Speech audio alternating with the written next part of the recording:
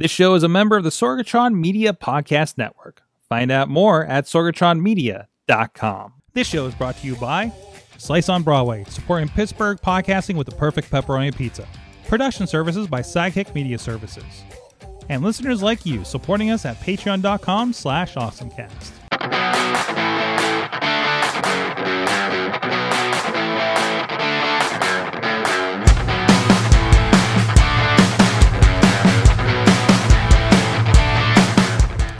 It's time to get geeky, get awesome. It is the AwesomeCast. I'm Mike Sorg at Sorgatron on all the social medias. Yes, still all the social medias.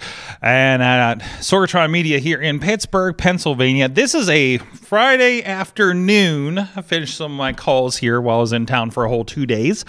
Obviously we didn't have a show on Tuesday. We are not going to have one next week because of travels and things like that. Yes, Disney was amazing. And Missy loved it for her birthday. But maybe we'll talk about that some other time. Obviously, it has been an interesting week. And with all the kind of discussions and conversations I've been seeing on social media or even, in person here as we were doing some work on Thursday night for our training nights out in New Kensington. I thought it was appropriate to do a little bit of a check-in with everybody on a few things that will hopefully help people and their mind state right now if you are, I guess I will say, emotionally impacted by the results of this week and the happenings here in the U.S. So I just wanted to kind of do a touch base and say, hi, how you doing? I hope you're doing okay. I hope you're taking care of yourself. You know what, we're still going to be here and we're going to have conversations and, it is what it is. Here we go. But you can do some things I hope that will help people, navigate things better, share this, kind of deal with the wave of, we know the kind of stuff that's happening on social media. We've been through a version of this before and it's going to get really, interesting. As we go through the next few, years of things.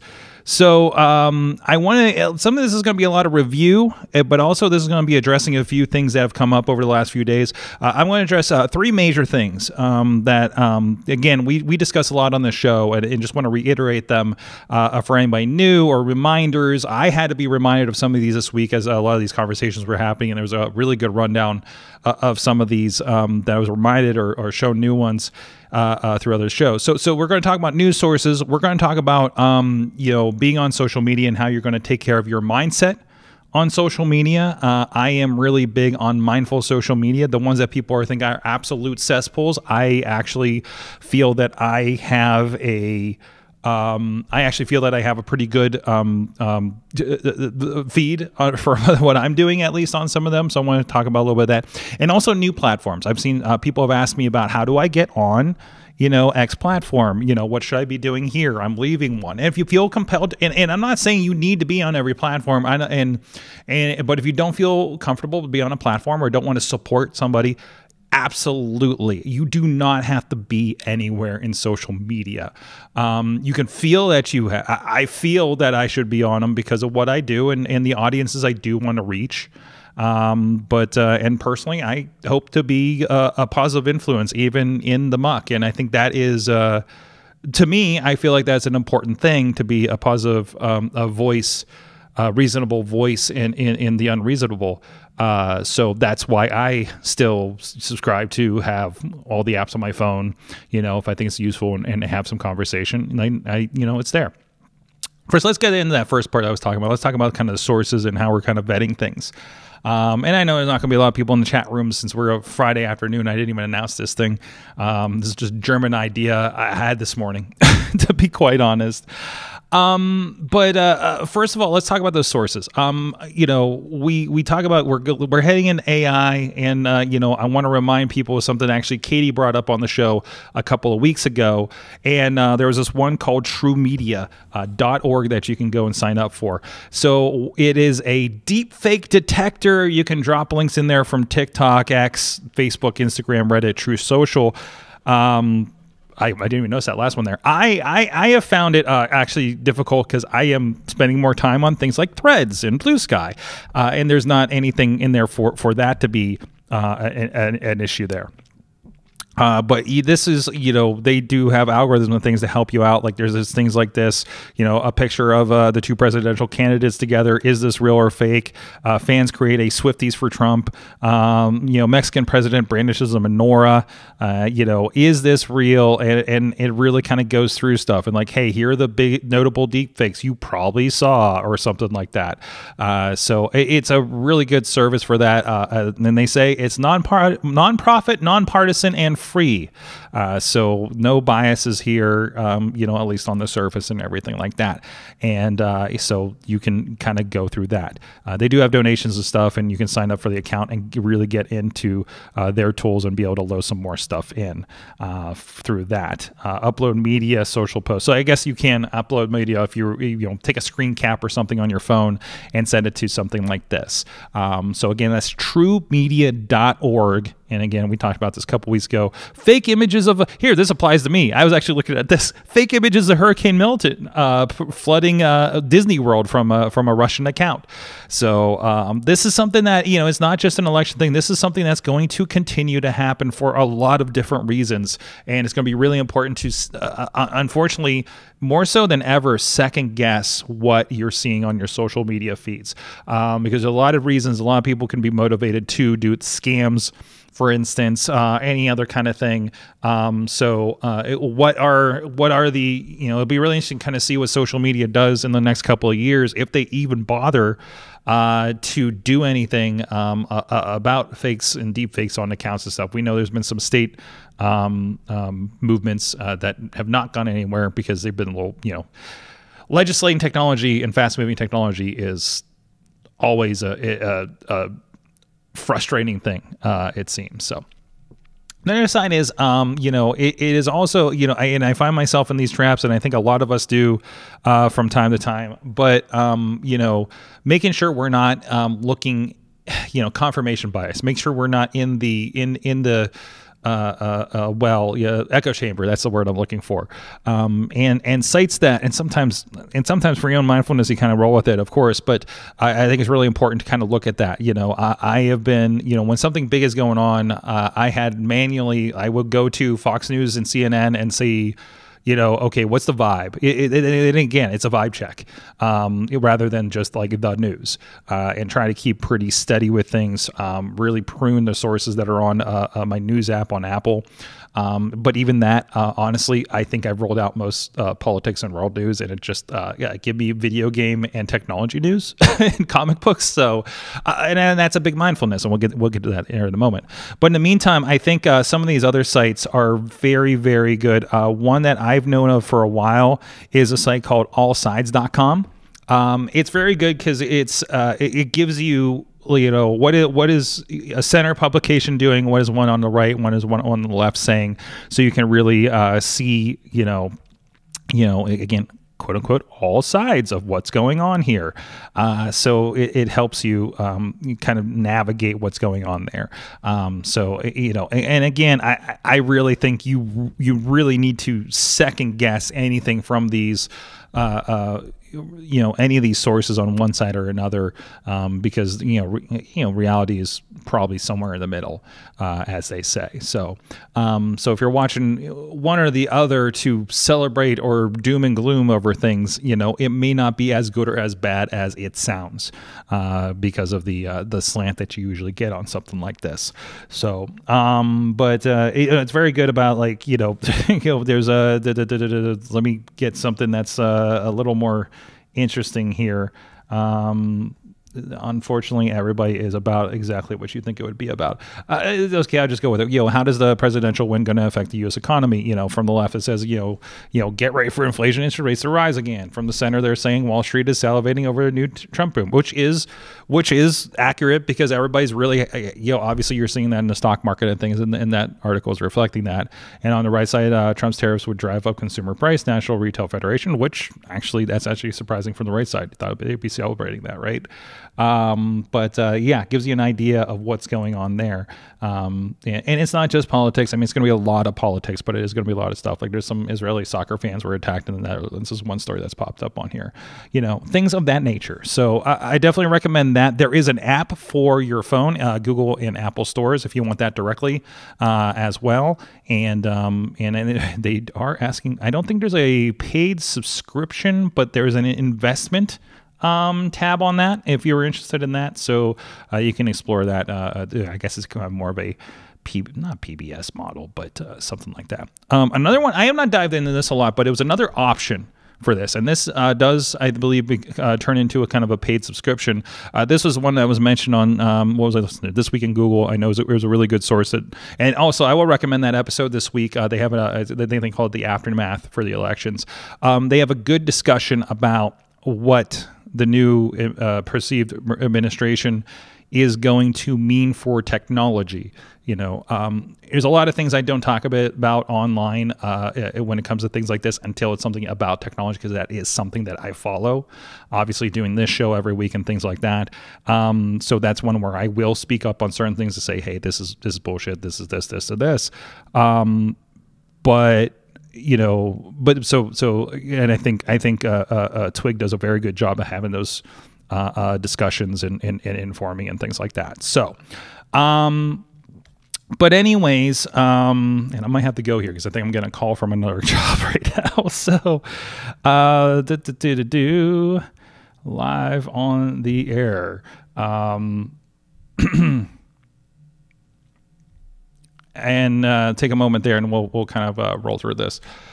Grounded.news is one that they said on the other thing. So obviously, kind of a similar thing. My understanding of this and again, I'm starting to poke through this in the last kind of 24 hours. Kind of a very similar thing. It weights how much people are talking about on one way or another. Here's something Jack Smith asked the judge to suspend deadlines in Trump January 6th state case. You can see 33% left are talking about this, center's 34%, right 33%. So it gives you kind of an idea of where the discussions are happening and and everything like that. Just a real quick thing. But anyway, so that's the idea there. So it does have a subscription kind of situation and everything like that. So that's kind of a good process there. It also does have it does have a app kind of situation here. Yep, I'm still multitasking and everything. So and I like that because you're not dealing with the cookie pop-ups that seem to still come up no matter how many times you say okay, or any kind of ad-based things that get kind of funky when you're on the mobile like that, right? So go check that out, and you can hopefully find some good sources with that. Now, with the news stuff out of the way, let's talk about social media for a moment. I want to remind people, if you're on a platform and don't want to necessarily roll out of things, and again, I do understand, I speak from a certain point of privilege here myself, but I feel like at a certain point, depending on what you're doing on social media, this would apply. Prune, okay? If you're a certain level of public figure, obviously, and getting some attention for the things you're saying on there, there's only so much is going to do. Our friends that are pro wrestlers or things like that are going to have everybody that's going to be looking at them, for instance, right? But I think if you're just a general user, day-to-day social media user, reader, doom scroller, if you get a comment on something, see a comment on something that you find offensive, mute, block, unfriend. Use those. You do not have to receive all of that. One big thing that I did, let's see, I guess 8 years ago now, I was tired of seeing a certain person's name in my feed in general. So on what used to be Twitter, you can go in and actually mute terms. If you don't want to hear anybody talking about certain people that you find absolutely maddening, or topics you find absolutely maddening, maybe certain political topics and terms, you can go into your settings on Twitter, and other services should have something similar to this. I would even put in there certain slurs and things like that you don't want to see in the feed. So if people are talking like that, it will be absolutely blocked out of your feed. I remember when, what was that, probably about 2020, when everybody was overly, like, I feel like that's when we got a flashpoint on social media, right? And somebody will just, somebody kind of called out and saying, well, you don't want to talk about this or something. It's like, no, I want to share good information. I want to help people out that are open to receive this. You obviously are not. You are just here to yell. And there's no conversation to be had. We talk about a lot of this. We will be talking about a lot of this on our Fishing Without Bait podcast. A lot of things about fear and the argument party. It does feel like something like social media is nothing but an argument party these days, I'm sure. But it does not have to be. I saw somebody's response to something on Facebook. I was like, this is somebody that I do not want them in my feed. Accepting somebody's opinion doesn't mean that you need to be hit over the head with it every day. Is my feeling.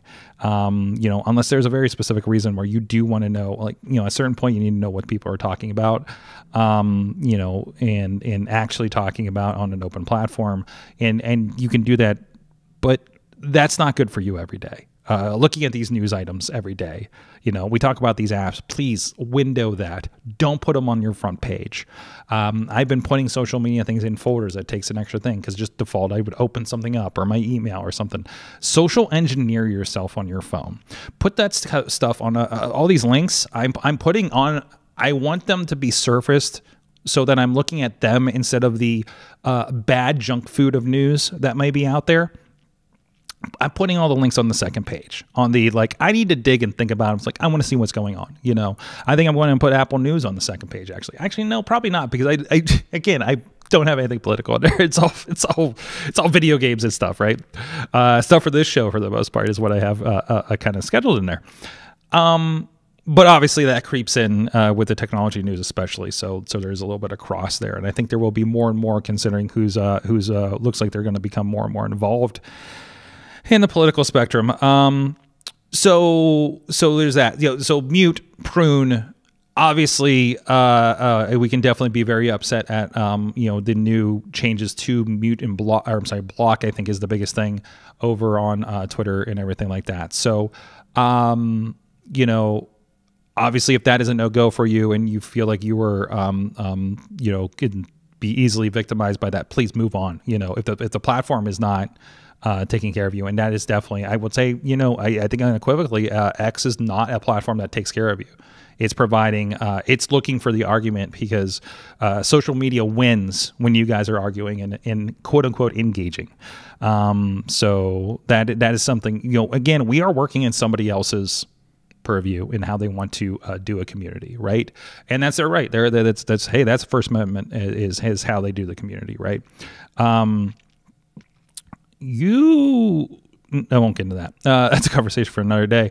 So let's talk about things. Maybe you don't want to be on there anymore. Maybe you do find it important. You don't want to support somebody, for one reason or another, that own the platforms, or they've upset you for one reason or another. And that is okay. That is absolutely okay. What people are already asking me about, obviously, thankfully, if you don't like Twitter, whatever the hell it's called these days, you do have an option. You have several options, actually, for community in a very similar vein. I honestly kind of think of them as Twitter clones. You know what I mean?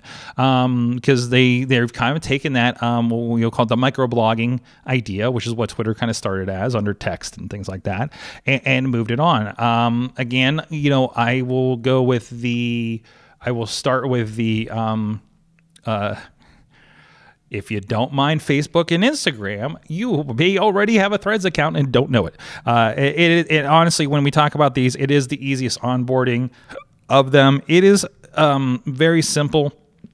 Certain features that you're going to see in Twitter, which has been developed over more than a decade, versus the other platforms that I'm going to talk about are just a couple of years old, honestly.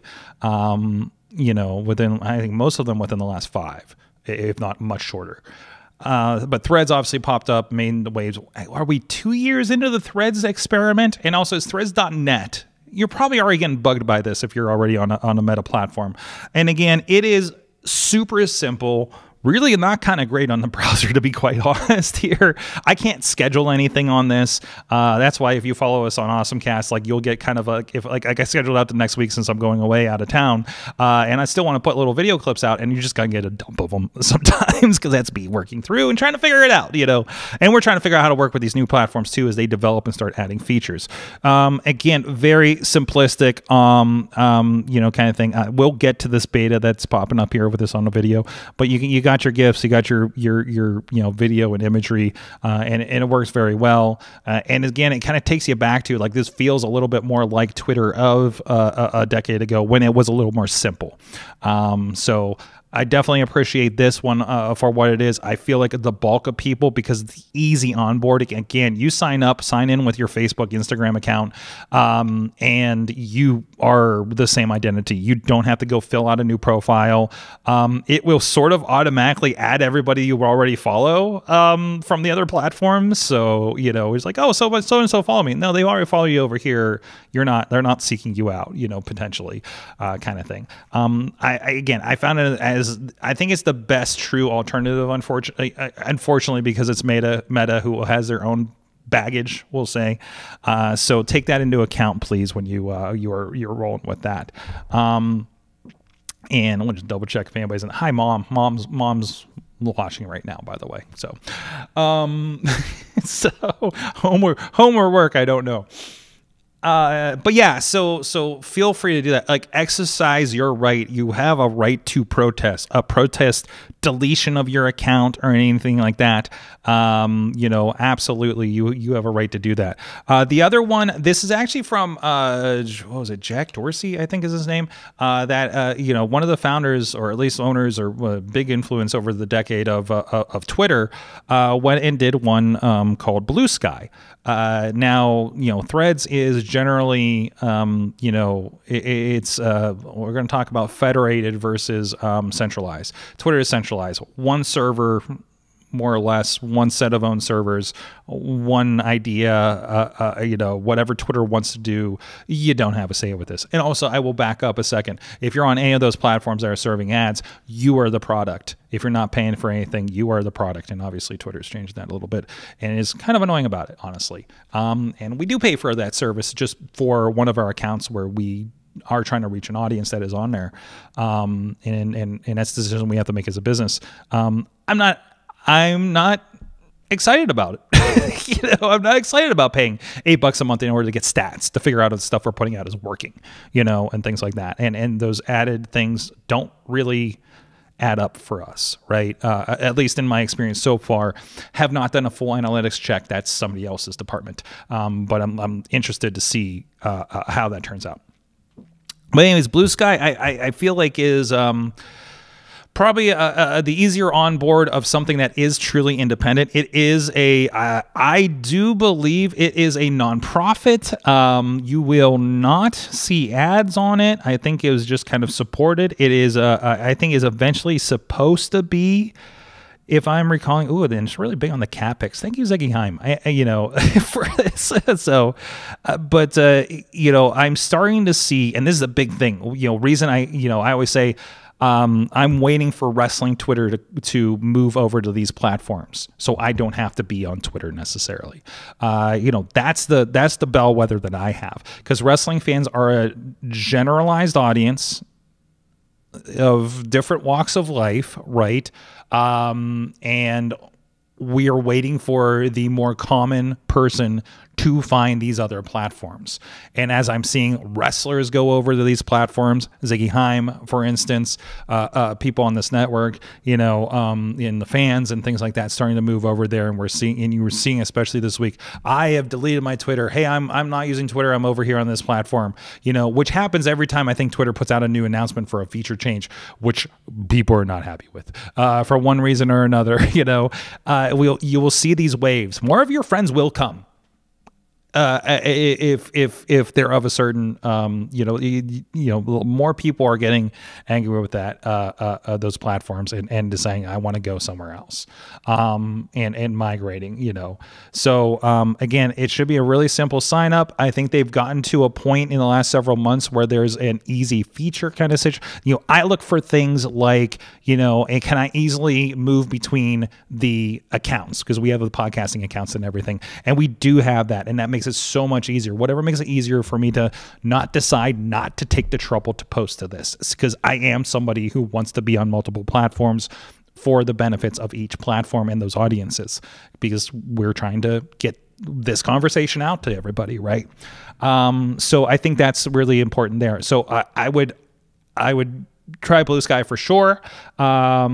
Again, I think it's going to be federated. I can't remember what the thing is right off the top of my head, but I think it is your main true Twitter-esque, from the people with the original philosophies of Twitter. Again, I talk about features. It's been a slow-moving process with this one. They don't do video yet. That's why you're not going to see these things. If you want to get rid from our video clips, go to Blue Sky, for instance. So that's one thing there to look out for. The most complicated of them all is Mastodon. And we talk about federated. What does federation mean when it comes to these platforms? Federation is going to be, again, we talked about the single server point of contact, let's say, with, say, a Facebook or a Twitter, right? The idea is you can go join, a server. Right. When I signed up, I actually signed up for Twit This Week in Tech, had one, and that's where my main account actually is, because it's on a already populated server of tech-minded people and things like that. So that was like an easy way to onboard. I'm a fan of, I'm part of their audience and everything, and have been since before I started podcasting. So that's a really nice thing with that. When you sign up for a server, you have to understand, like, okay, so you have the multiple servers, and the multiple servers can talk to each other. But now, like, Mastodon.social is a main one. I believe the foundation themselves, again, this is a nonprofit organization, was my understanding. If you go to Mastodon.social, you can go and sign up. And that's cool because, that is the main source. That server is probably not going to go away. And you have access to the biggest audience right off the bat.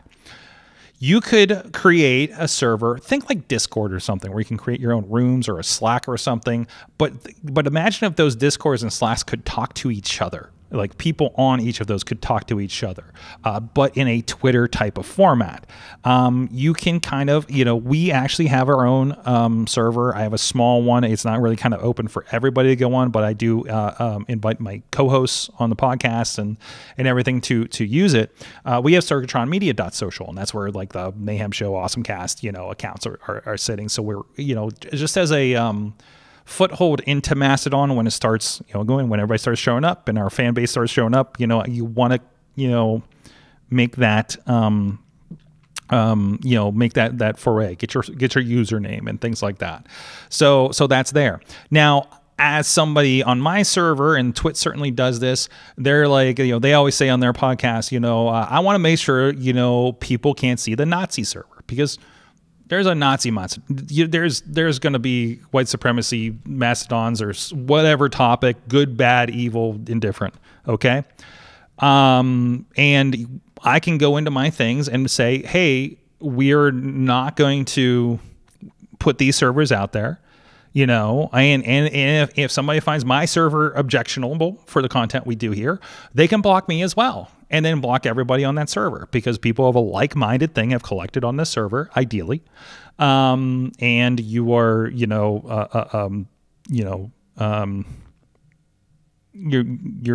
adjusting that, you're that audience base. Again, join something you trust, but also, like, I have to pay for that server every month. We pay, I think, something like $10 a month for that server for this experiment that we're doing, because I want to own it. I want to have control over it, and I want to understand that process, and that's what I want to do. And so you could go sign up for a server and have u.social or, or something like that, or, your club, your podcast, your Twitch channel can have a Mastodon server, and then you can invite your audience in and everything like that, right? But you have to manage it at that point too. The servers make it easy. You don't have to sit there and figure out how a server works, but you do have a lot of preferences in community management. That's the term I was looking for before, that you're going to have to go through and figure out and make sure you're happy with it and your fan base is happy with it too. And also you have to have a fan base that you need to invite in to that as well. I find it, so I mentioned there was like a kind of a beta thing that was on the screen earlier for Threads. Threads did open things up that to be part of the federated universe, Fediverse, I think they call it.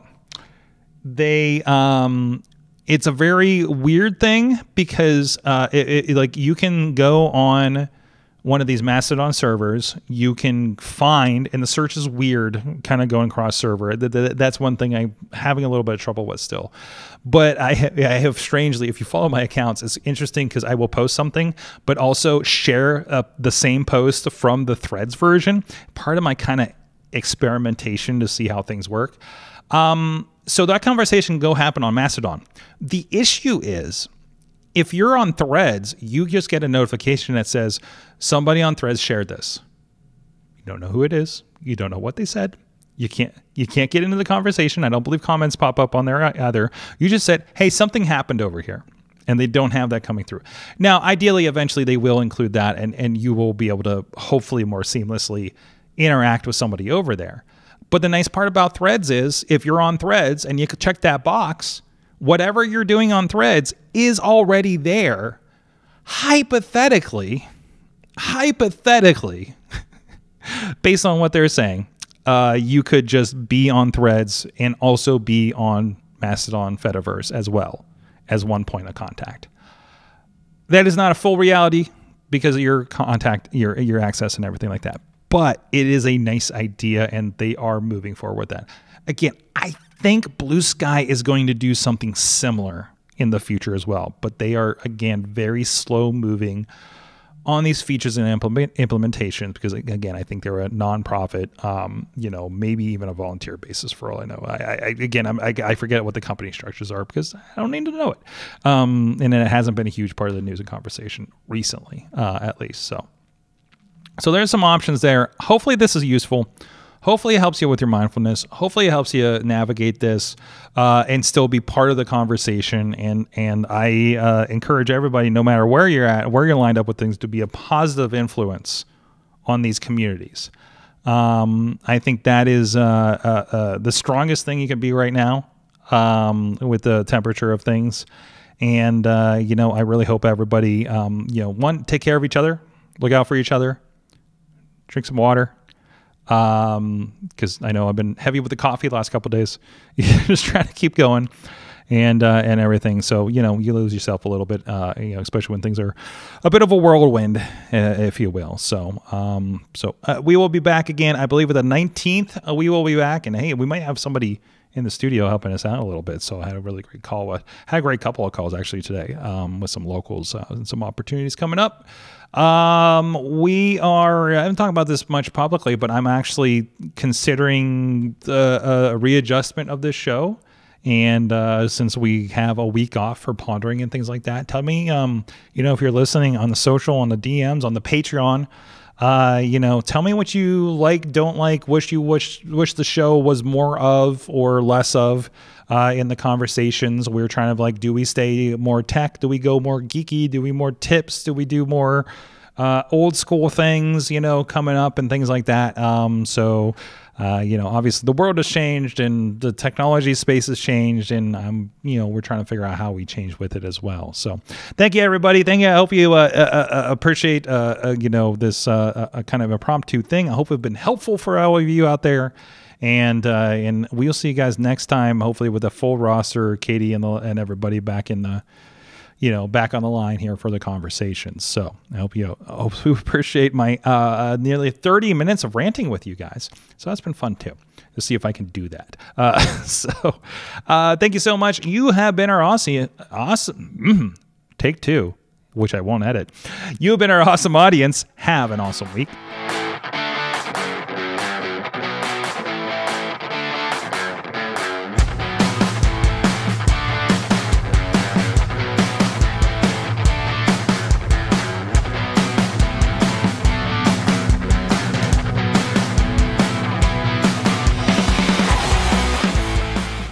This show is a member of the Sorgatron Media Podcast Network. Find out more at Sorgatron. I'm Eamon. I'm Merlin. And we're a gay. And his NB. Are you a reality television connoisseur? Do you like it discussed from an LGBTQ lens? If so, A Gay and His NB is the podcast for you. Hear us break down all your favorite guilty pleasure reality shows from Bravo, Drag Race, and just about everything in between. Listen to A Gay and His NB on Apple Podcasts, Spotify, or wherever you listen to podcasts.